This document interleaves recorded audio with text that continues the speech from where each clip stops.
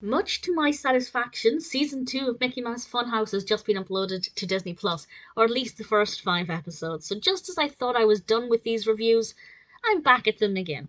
And the first episode gets off to a really great start. This is the Enchanted Tea Party, and I have to say this is beautifully animated. Visually, it's absolutely stunning. And it's got a really important message too about the importance of taking turns.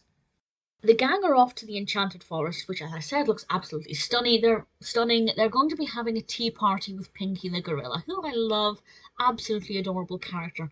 And when they get there, they decide to split up and find the perfect spot to have their tea party. And Daisy and Goofy both decide that they have found the perfect spot. Daisy's by a waterfall, Goofy's is by a tree.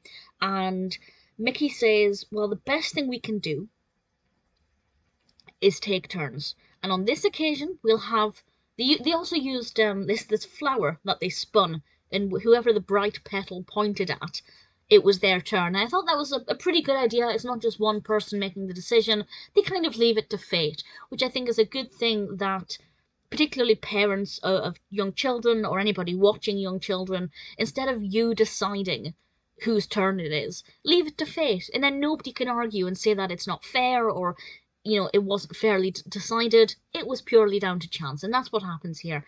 And Goofy's delighted that it was his turn, but Mickey and Funny both say, Daisy, you'll have your turn.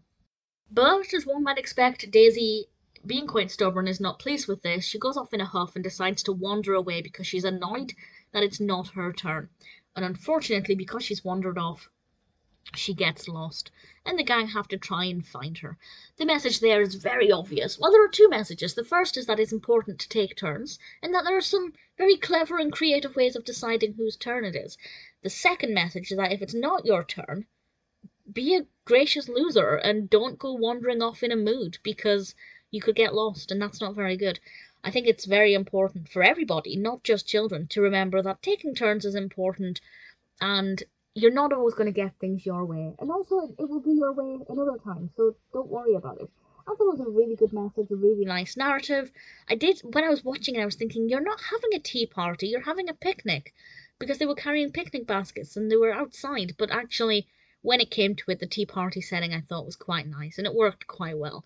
So in all, this is a pretty strong start to the second season of Funhouse.